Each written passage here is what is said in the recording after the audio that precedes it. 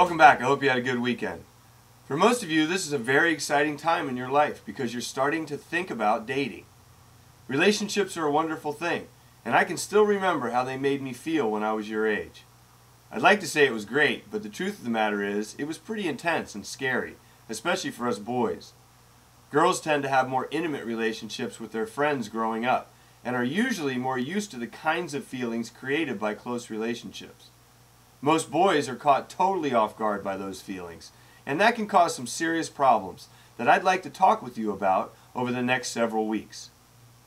My question for you is, what does a healthy dating relationship look like?